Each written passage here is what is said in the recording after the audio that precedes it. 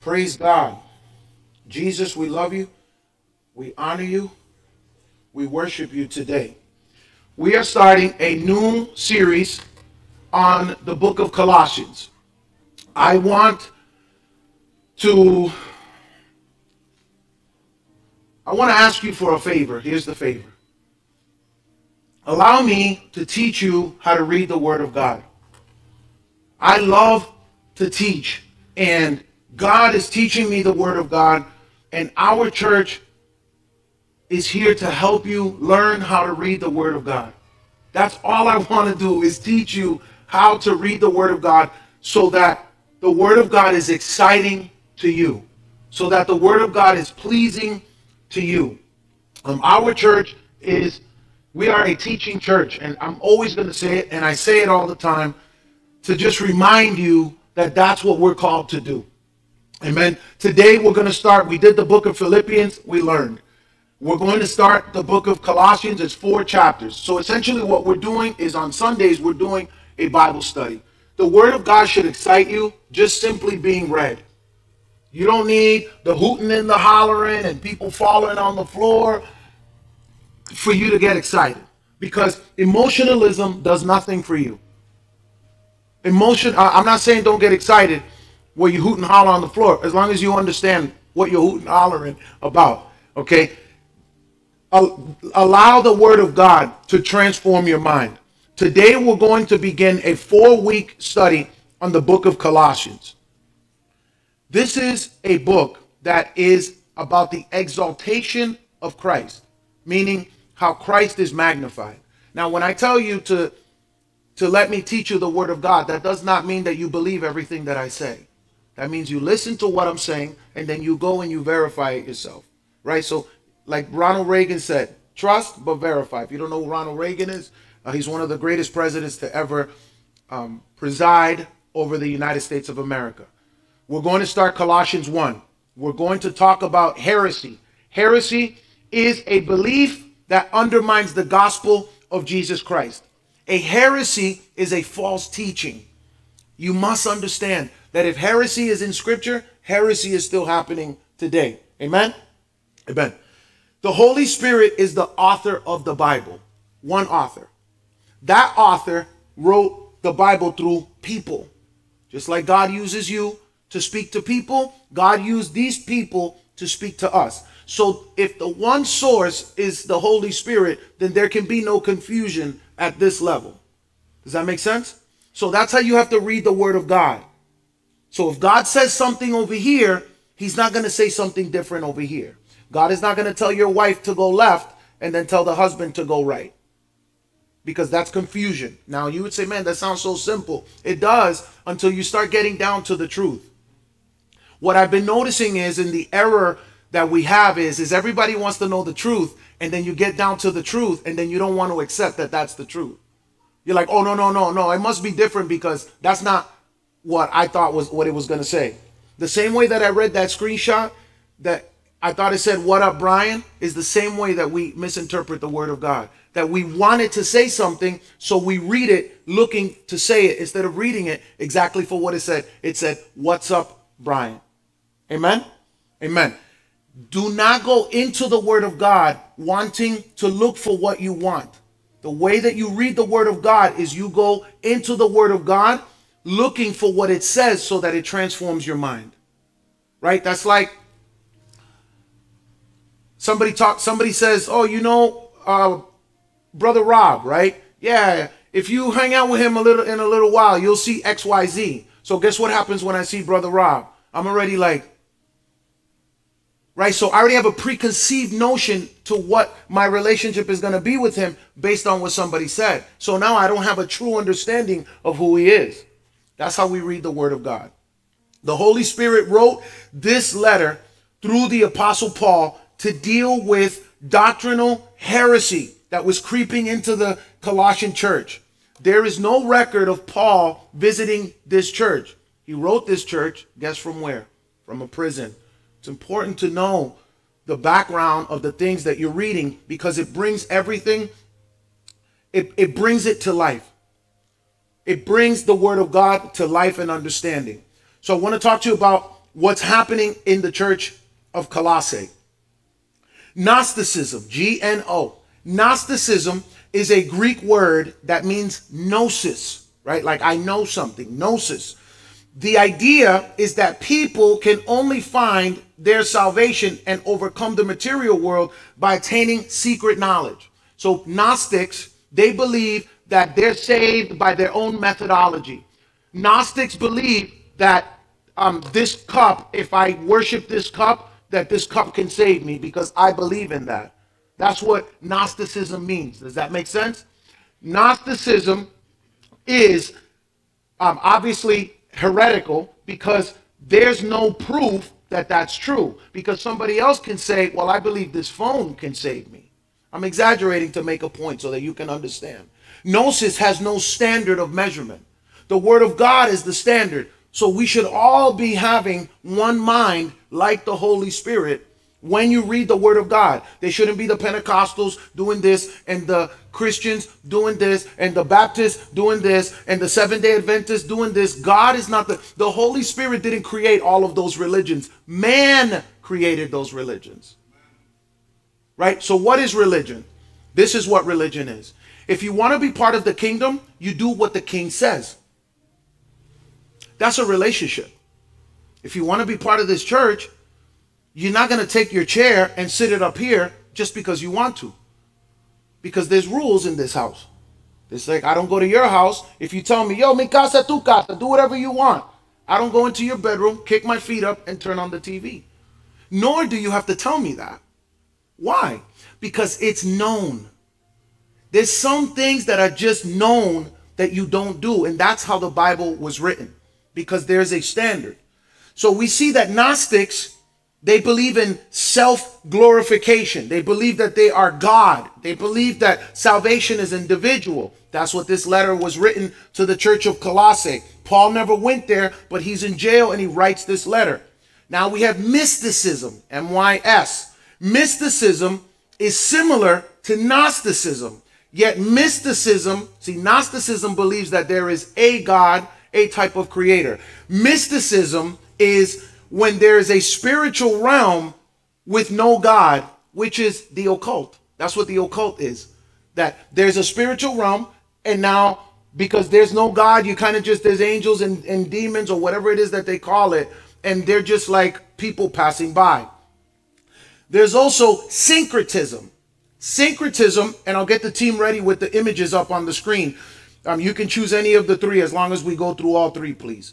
Syncretism is the combination of different forms of belief and practices. So some people, and I know many of them in the city of Lawrence, they say, well, I like the Quran because it says this, and then I like the Holy Scriptures, which says this, and then I use them to make my own religion. That's demonic. Anything that's outside of this word of God, that's religion. Okay? Religion is when you don't do what the king says. So if the king says, do not eat pork, and I just use pork because it's so relatable and because it bothers our flesh. If the king said, not if, the king says don't eat pork. So if you decide to say that you can, that's religion. That's what Jesus came to break. Jesus came to break religion. Jesus didn't come to start Christianity. Jesus didn't come to do anything but to break the religious beliefs. Religious belief, you know what's religion? Christmas. Because it's not in the word. You know what's religion? Easter. If Jesus walked up on December 25th and you were like, happy birthday, Jesus! He'd be like, me? That's religion. Religion is when you don't do what God says. God says you shall not commit adultery. So if you struggle with fornication and you say that God says he's okay with that, that's religion. Does that make sense?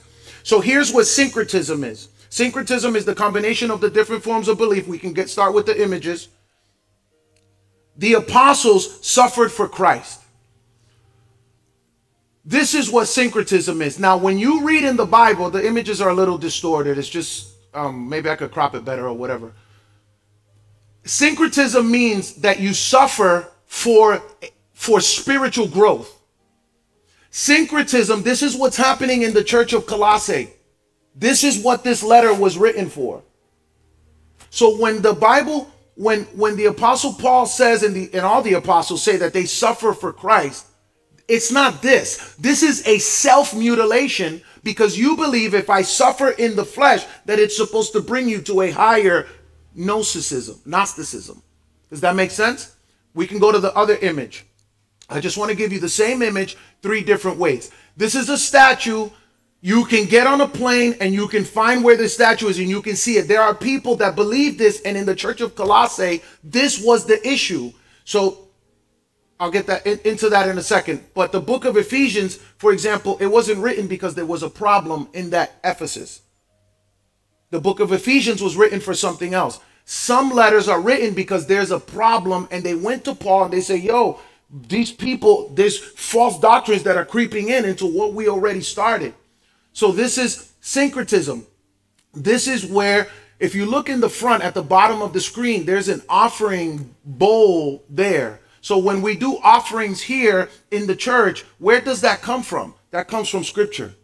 Because the devil, we rebuke him in the name and blood of Jesus. What he likes to do is he likes to mimic what God does, but it's never the same thing. So the demonic realm, los santeros, la gente que hacen brujería and all that other stuff, the voodoo, that's why they offer them things. If you look those things up, they have a cigar, they have a shot glass, they have a Corona. I've seen people with arroz y carne plates that they offer to the spiritual realm. So my thing with the body of Christ, that I'm sure if it frustrates me, it should frustrate the Lord as well. Darkness believes in the power of darkness. If you take a chair and you whip it across the room, if a witch takes a chair and whips it across the room, we're like, wow. But you tell somebody that God so loved the world that he gave his only begotten son to die on the cross for our sins, and whoever believes in him shall have eternal life. And we're like, I don't really know if that's true. So darkness believes in darkness and the devil and his spiritual powers. But us, the children of light, we question everything. Because we need knowledge and understanding. The next image. Here's a real life image of somebody who practices syncretism. You can see he's in the pose of yoga, right? You can see that this religion is different. When the apostles say that they suffered for Christ, this is not what that is. This is a self-mutilation. The reason why the apostles suffer for Christ is because they don't want, the spiritual realm, doesn't want the exaltation of Christ to be presented, because the exaltation of Christ is better than this. So Islam, Buddhist, Hinduism, Zoroastrianism, which that's a word that I found this weekend. Zoroastrian is founded by a man named Zoroaster, who says that he believes that he's the creator of the world. Everybody's a creator. But there cannot be so many creators for creation. There's only one source. That's what this letter is written to. All of these, Gnosticism, mysticism, syncretism, all of these beliefs, Islam, Buddhism, all of those beliefs, they deny Christ as God. That's the whole purpose. The whole purpose is for the spiritual realm to confuse you on what you really are. Because if I can confuse you, then I can break you. That's the way the spiritual realm operates. So the Colossian church was experiencing the same problems as the other early churches had encountered. The way to fight any false doctrine is to immediately point to Christ. When you teach anything and it points to the exaltation of Christ, to the truth of Christ, you'll always be able to break all false doctrines. Jesus always is the focal point of Paul's preachings and his messages since the beginning of his ministry. The Holy Spirit reiterates the supremacy of Christ through the teachings of the Apostle Paul, because Christ is divine, making the reason for his death and reconciliation to believers, making his death and the reconciliation of believers to our Creator. Even today, new cults claim to be Christian, yet they deny the deity of Christ. For example, Jehovah's Witnesses. They say that Jesus existed, but that he's not God. Islam say that Jesus existed, but he's not God. So it's not, see, my thing that helped me early in my walk is that I thought Jesus was fake, and I had to force myself to believe. So what I did was I had a blind faith, and I said, yo, I'm just going to believe everything that this word says. But when I started studying other religions, and I said, wait a minute, Islam says that Jesus was real too?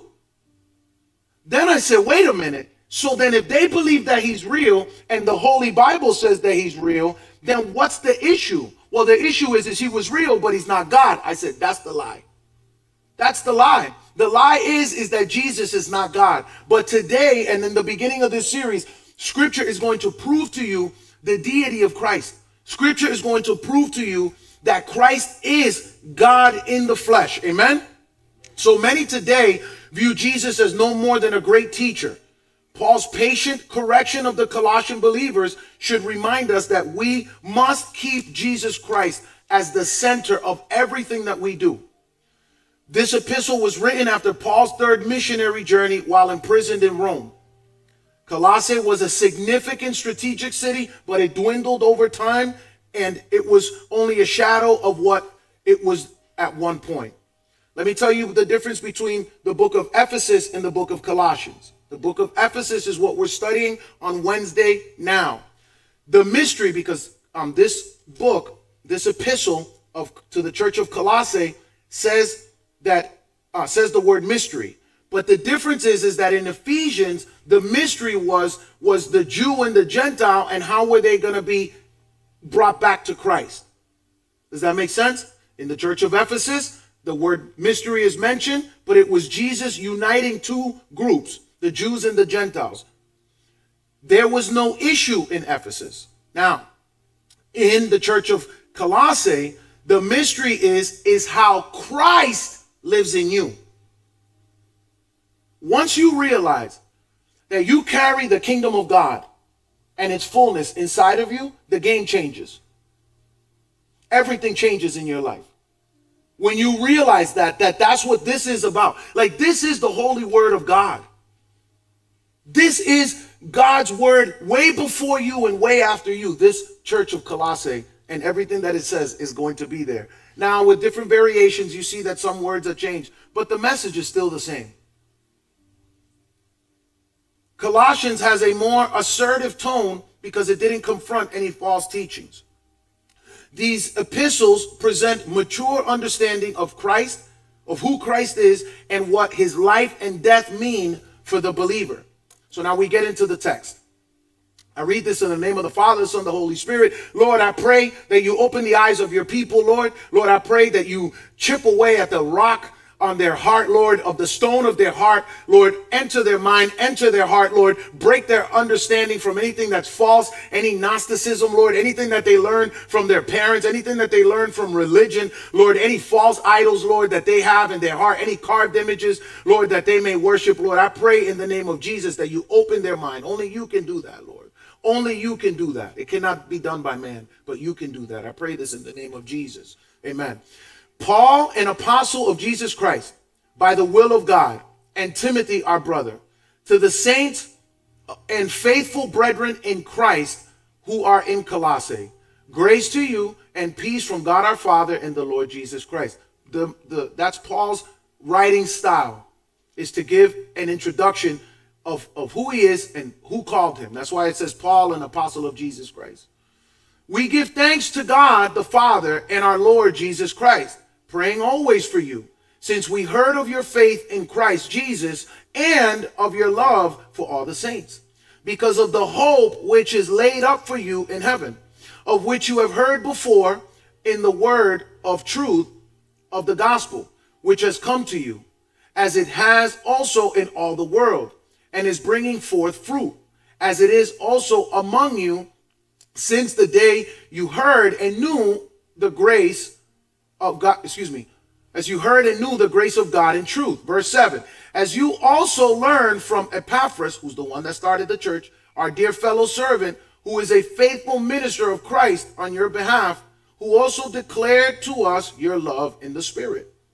For this reason, we also, since the day we heard it, do not cease to pray for you and to ask that you may be filled with the knowledge of his will in all wisdom and spiritual understanding, that you may walk worthy of the Lord, fully pleasing him, being fruitful in every good work and increasing in the knowledge of God. Remember, we increase in the knowledge of God and we discern one another. You don't grow in knowledge of one another and discern God.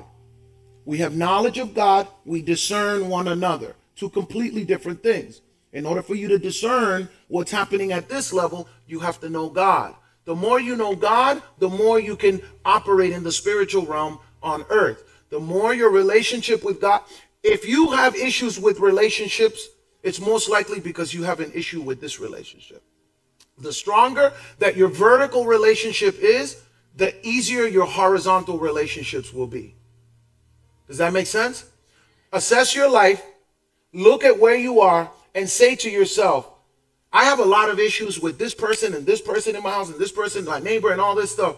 How is my relationship with God? Because the closer you get to God, by default, the love of Christ comes out of you. Amen?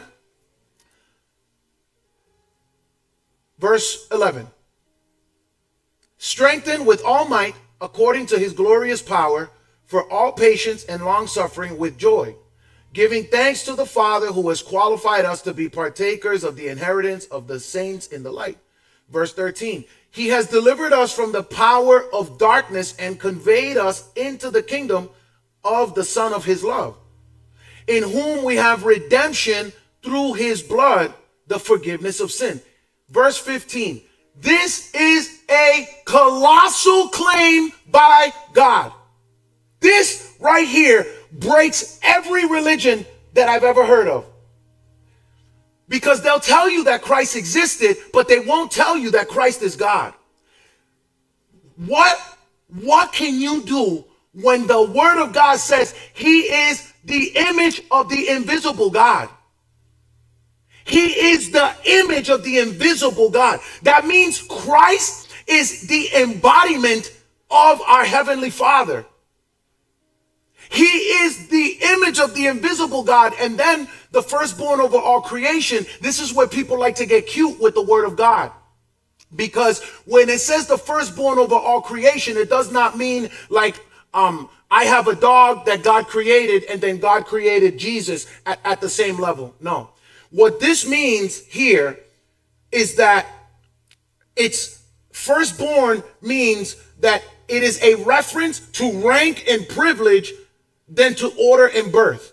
Because Christ is God, so he's supreme in rank over all creation. Now, what happens is when you take part B of verse 15 and you make your own religion out of that, and it contradicts other parts of the Bible. Because the Holy Spirit is not going to say that Christ is the firstborn, meaning he's just God's first creation, and then say in other places that he's God. Does that make sense? Amen. No other theology. None. I've studied them enough, and I'm telling you to study them yourself, but for today, trust me momentarily. No other theology makes the claim to remove sin. None. None. None of them. Buddhists, they say, you know, you do the repetitive prayer. The Bible says don't repeat prayer like the heathens do. You get into some spirituality that you open the door for a demonic presence in your life, because anything that you do that's spiritual, that's outside of the order of God, gives the devil access into your life. The Muslims say if you sin against somebody, you do 1,000 nice things for them. That's a works-based doctrine. So what if you do 1,000 nice things for somebody and I don't think there are 1,000 nice things? You got to do another 1,000 nice things? You see the issue with that, with no standard? No other theology makes the claim for remission of sin. And here's another truth. No other theology has any blood in it. None. Muhammad, Allah, none of them make the claim to have shed blood for your sins. None of them. Buddha, Confucius, Selassie, the Dalai Lama, none of them. None of them. The zodiac signs, nothing has shed blood for you. Only Christ. That's the claim. That's the only thing that you have got to learn. You got to follow the blood. You got to follow the blood. That's why in the demonic realm, I rebuke the devil in the name of Jesus. He's going to be completely exposed today. That's why you see in the satanic realm, what do they use? They cut chickens' heads off. They kidnap children. They sacrifice them to get the blood because there's power in the blood. There's life in the blood. Now, it's demonic, but it still works for what they want. The reason why the devil does that, and men and women, they get kidnapped and they get killed and they get slaughtered. The Mayans and the Aztecs at the temple, when they would sacrifice 20,000 people a year would be sacrificed to some god. Because the devil, his job is to confuse you. His job is to make you say, that's not real, but this is real. So you have to follow the blood. Follow the blood. No other religion makes that claim. Do your research. No other claim says that they have any blood for atonement. You need a sacrifice for the sin in your life. You need a sacrifice. Every time you sin, there has to be a blood sacrifice for that sin. Paul makes 5 claims in this epistle. That Christ qualified us to share in his inheritance. That Christ delivered us from Satan's dominion of darkness. That he brought us into his eternal kingdom as children. Number 4, he redeemed us and bought our freedom from sin and judgment. And he forgave our sins. Verse 15, again. He is the image of the invisible God, the firstborn over all creation. So now we go to John 1, verses 1 through 4. So I showed you that Paul says that he's God. Now I'm going to take you to another part of the Bible that says that he's God. In the beginning was the Word. When you see a capital, that is a sign of divinity. So in the beginning was the Word. Jesus is called the Word of God. So in the beginning was Jesus, and Jesus was with God, and Jesus was God. That is a colossal statement confirming what the Apostle Paul is saying. This is the Apostle John. Remember, the Holy Spirit then spoke through everybody. That's why there can be no confusion. Does that make sense? Right? Do we agree that God is not the author of confusion? Amen. In the beginning was the Word, and the Word was with God, and the Word was God. Verse 2. He was in the beginning with God, and all things were made through him, and without him nothing was made that was made. In him was life, and the life was the light of men. Verse 14. John continues on and he says, and the Word became flesh and dwelt among us, and we beheld his glory, the glory as of the only begotten Father, full of grace and truth. We see now 2 apostles stating the deity of Christ. So now when we go back, we go to Psalm 89:23. Whatever is in the law and the prophets, you're going to find it in the Greek text. Whatever is in the Greek text, to ensure that you're reading it correctly, you have to verify it through the law and the prophets. Does that make sense? So if somebody tells you that the Old Testament, we can throw it out, what do you have to verify what you're reading? No, let's if you need this to understand this, and I tell you, you got to throw that away, I can confuse you, because the Jehovah's Witness doctrine cannot be proven using the law and the prophets. That's why when you speak to them and they're in the street, they just keep quoting all of these silly fortune cookie verses over here, pa ponerte a lo loco, to twist you around. When you say, whoa, wait a minute. So Paul quotes Psalm 89, verse 23, when he says, and I will, I wrote down the wrong verse. That's okay. But it says, the verse, it's not Psalm 89, 23, but it says, I will make him, it's actually 27, 89, 27, if you can get it up. I will make him my firstborn, the highest of the kings on earth. So when you see the Apostle Paul saying that Jesus Christ is the firstborn, he has the book of Psalms to verify what it is that he's saying.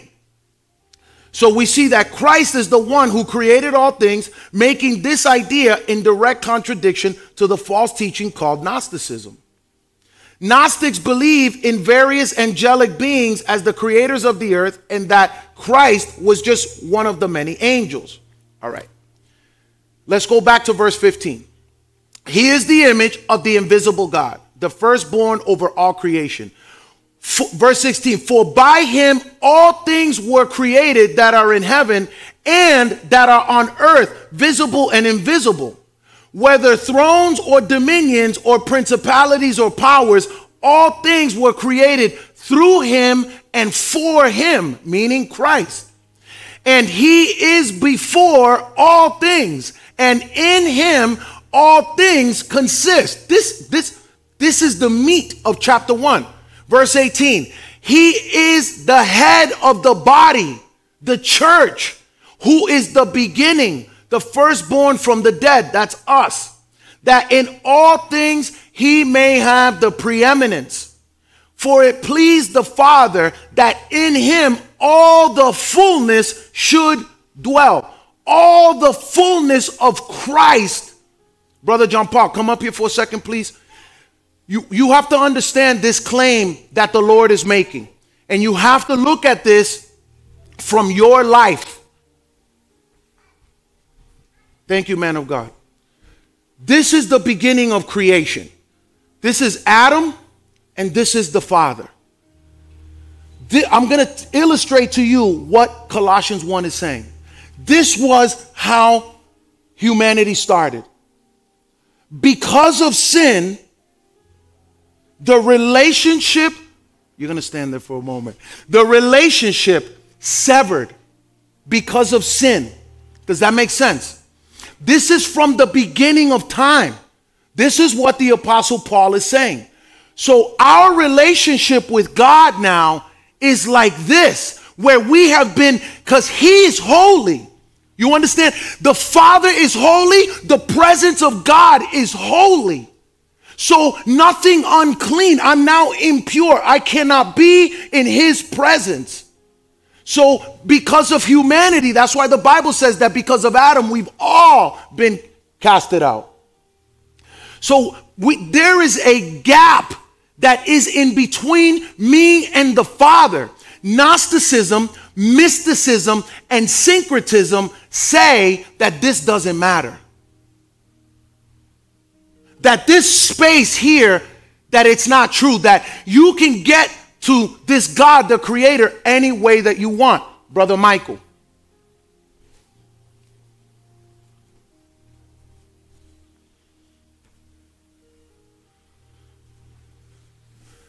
But now we have Jesus. Here's what's happening here. Paul wrote this letter to break them from this understanding that they could do whatever it is that they wanted to get to the Father. But because the Father loves us so much, he says, I want to be with my creation.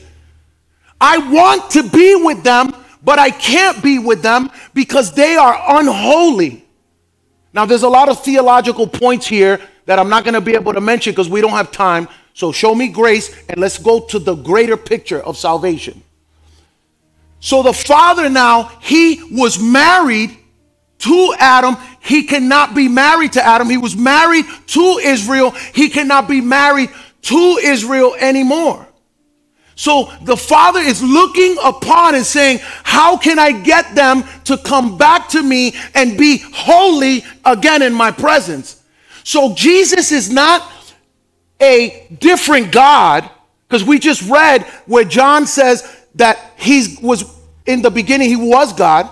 We just read that he's the visible image of the invisible God. So what the Father did is he extended himself in human form. He made himself in human form. That's why Jesus has to be, remember, this is a teaching church. I'm teaching you what the message is of salvation of the church of Colossae.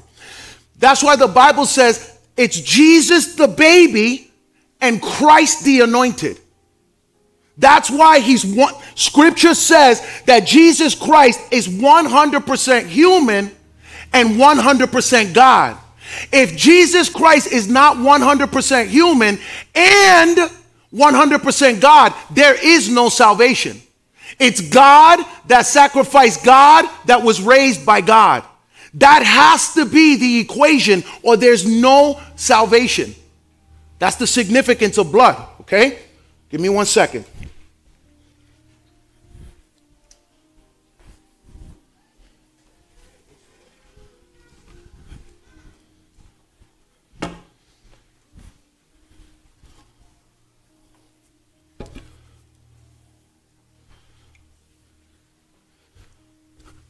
So God, the Father, says, I want to be with my people, but I need to cleanse them first. I need a remission of sin before they can come back. What Gnosticism is, Sister Glennis, please. Here's what's happening in the church of Colossae. Stand right here in front of Mike. What the church of Colossae says, I don't have to go through the Son, Jesus Christ. I can go through a goddess to get to the Father. I can bring this idol, I can worship this idol, and that will get me into the presence of God. But here's the thing, the truth doesn't change. You understand? It doesn't matter what you think. It doesn't matter what you say. That's the truth. It doesn't matter. It doesn't matter. It does not matter. It doesn't matter what you say. That's the beauty about God, is that he is God all by himself. God, the whole truth is here. Okay, Sister Jennifer. Please stand right here.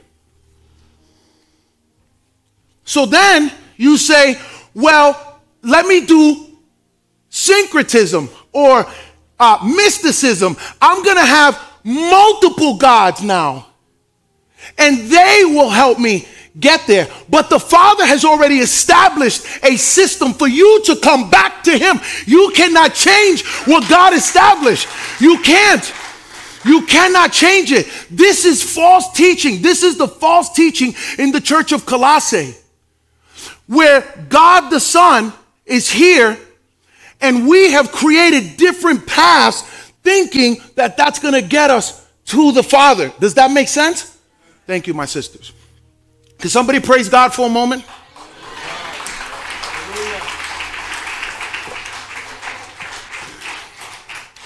Let's go back to the text.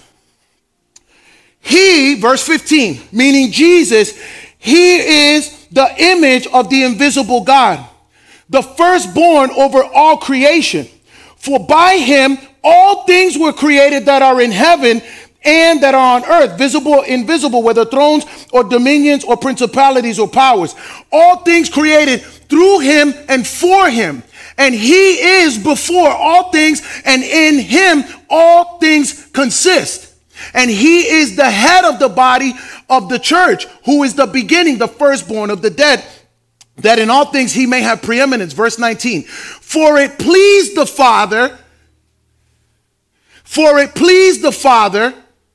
that in him the fullness, God gave everything as an extension of himself and buried it inside of the Son Jesus Christ for a sacrifice, and by him to reconcile all things to himself, by him, whether things on earth or things in heaven, having made peace through the blood of his cross. Verse 21, and you who were once alienated and enemies in your mind, you who were once alienated and enemies in your mind by wicked works, yet now he has reconciled himself to you. So we see Christ, who's no longer on the cross. We see Christ risen, right? We see Christ risen. History shows that they saw Jesus, that people recorded even outside of the Word of God that they saw Jesus. They saw him in the glorified body. He's the first one to have a glorified body. So now, Brother John Paul, right here, please. Now, my relationship with the Father is different now. Because now my relationship with the Father is through who? It's through who? Jesus. So you never pray to God like this. Because if you pray to God like this, he's going to see that you bypass the cross, and ain't nobody going to bypass the cross. Ain't nobody. That's why the Lord said, that's why the Lord spoke to the church. Don't get cute because the message is illustrated. Don't get cute that the message looks cool. You know the truth now. You're on the hook now. God goes, yup, KVCC, they know. Boom. Who's next? So when there's a new person that comes, everybody that comes and you hear this, you can never say, I'm going to look at everybody. You can never say to God that you didn't know the truth. Now, you didn't accept it. That's different. But you can never say, I didn't know I needed to repent for my sins. All right. So now we go back and we say, Father, in the name of Jesus. And then the Father looks and he says, I hear the blood of my son speaking to me. I hear the blood of my son. So I'm going to bless you for my name's sake, says scripture. So when you ask God for something and you want it for selfish reasons, you don't get it. But if you say, Lord, bless me with a church that's financially rich so we can buy Bibles so they can learn about Jesus, the Father says, let it be so. Because of Christ. Praise God. Hold on, guys. All right. Verse Timothy 1 Timothy. So now we see another epistle of Paul that he writes, and we're going to study this too. For there is one God and one mediator between who? Between who? Okay, we're going to say that again, but you're going to say God, and then you're going to say your name. There's one mediator between who?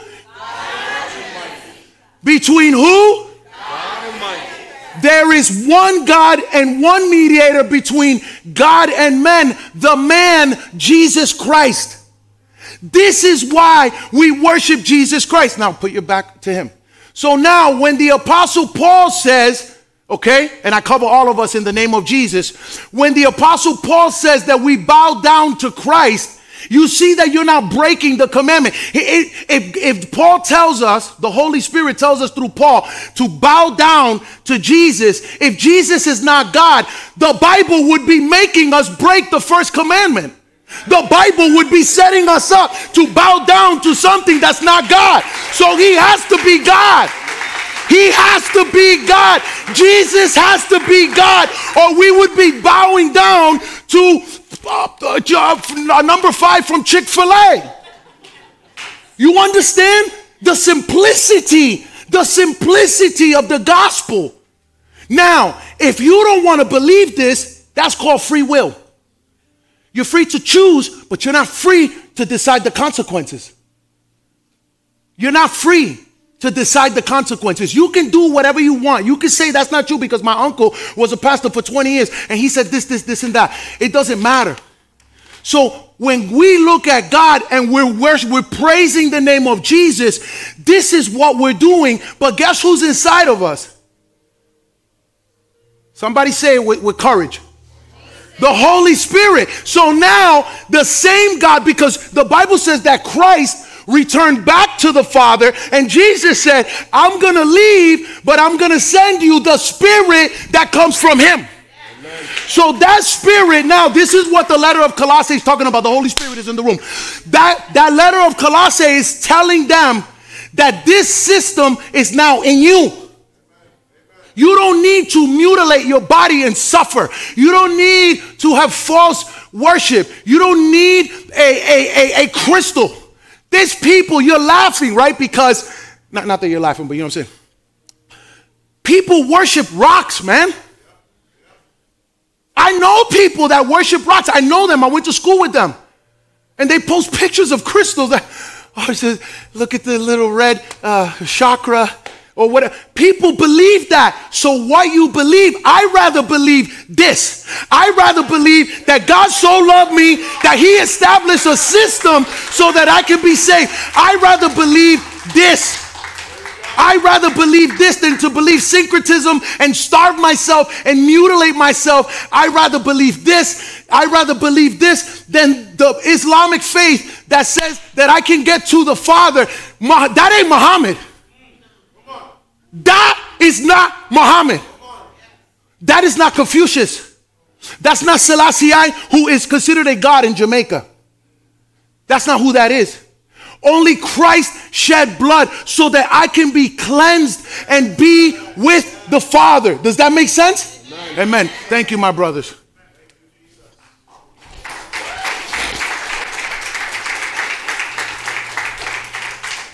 This is why Scripture should be exciting to you, just being read.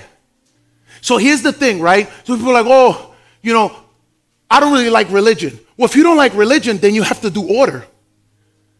Well, I don't really like order either. Then you just like whatever you like. You're on your own.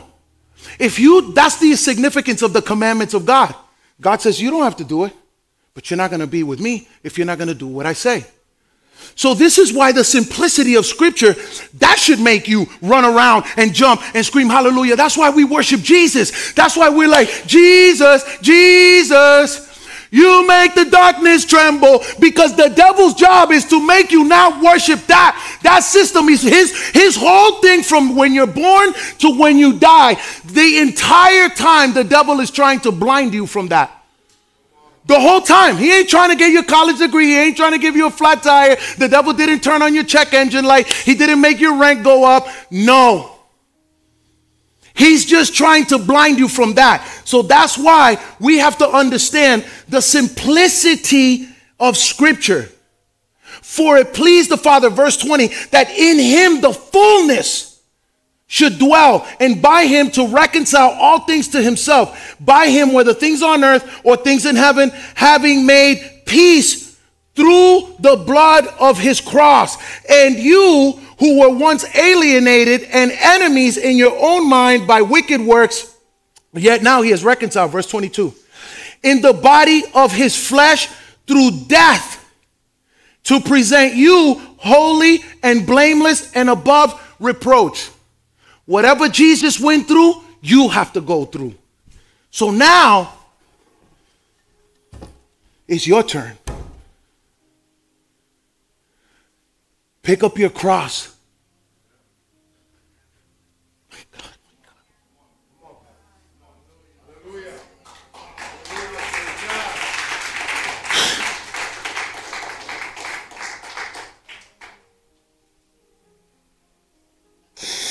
It's so simple.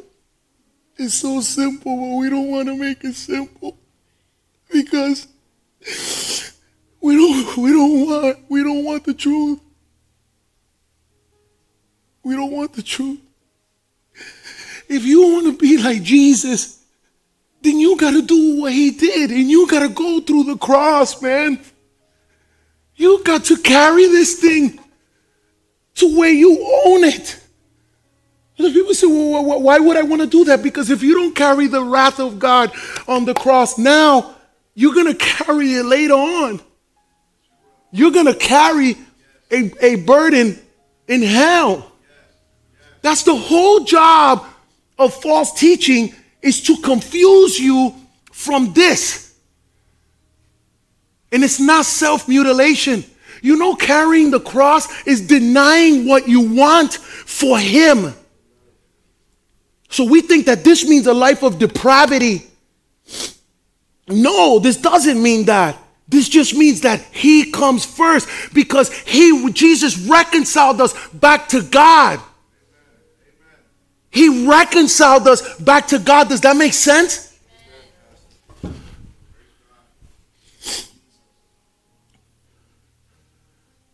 Father, only you can open their eyes. Verse 23, and if indeed you continue in the faith, thank you. If indeed you continue in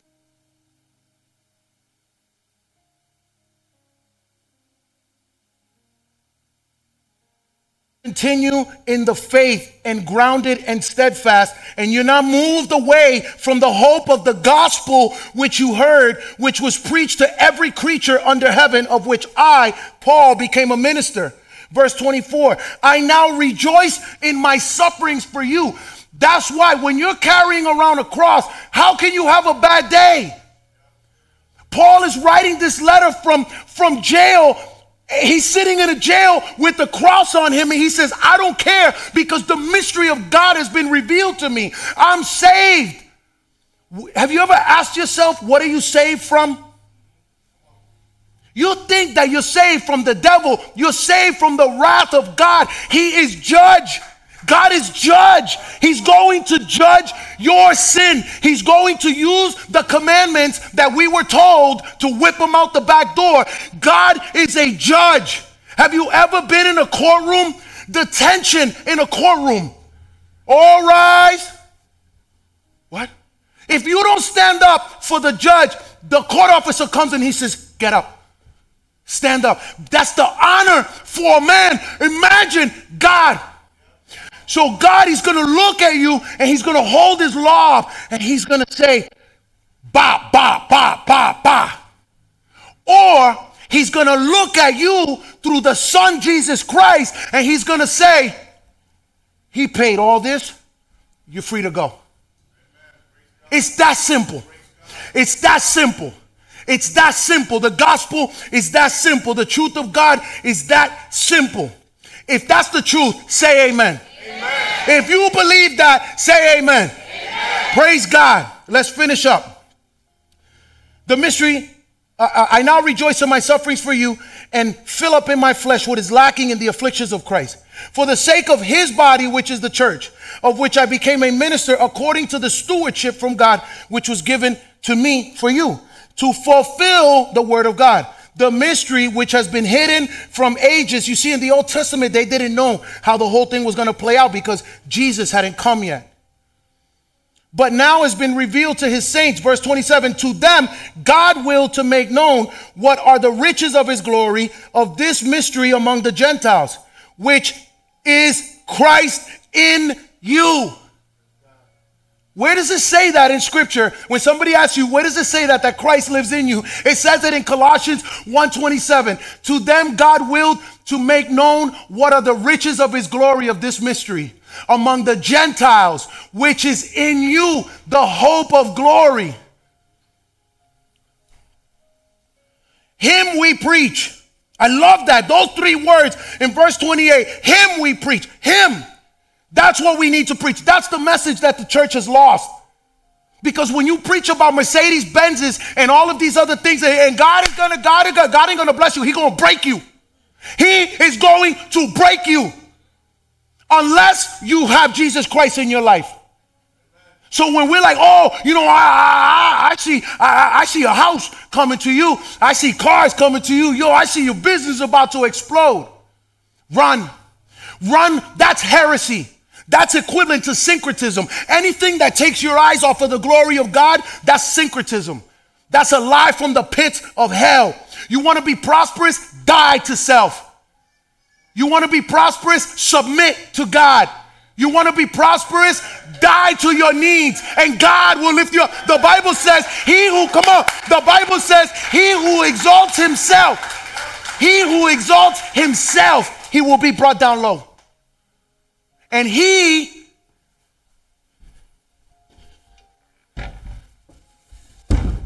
And And he who is brought down low,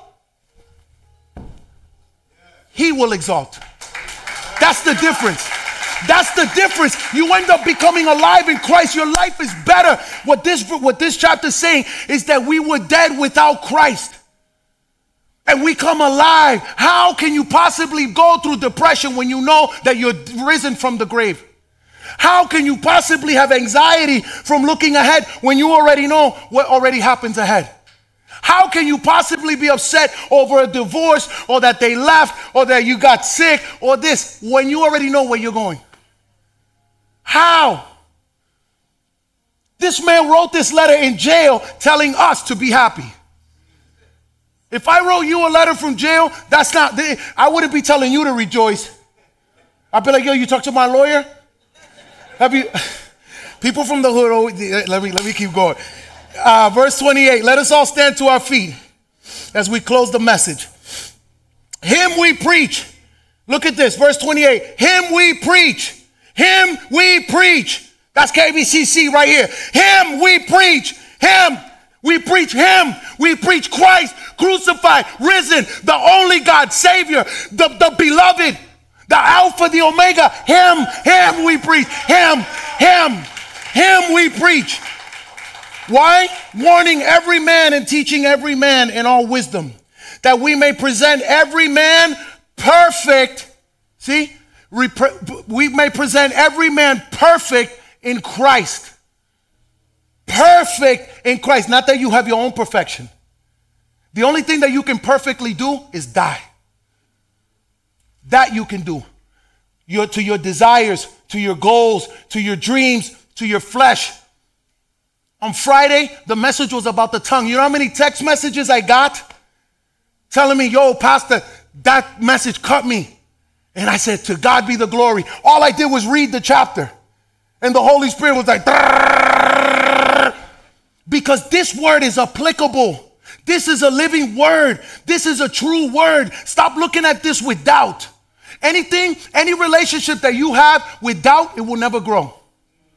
I'll never grow with Sister Arlen if I'm like, man, does she think? No, but when I'm like, yo, that's my sister. We've known each other since way back. She, blah, blah, blah. We'll grow in understanding. We'll grow in understanding. Verse 29, to this end I labor, striving according to his working, which works in me mightily.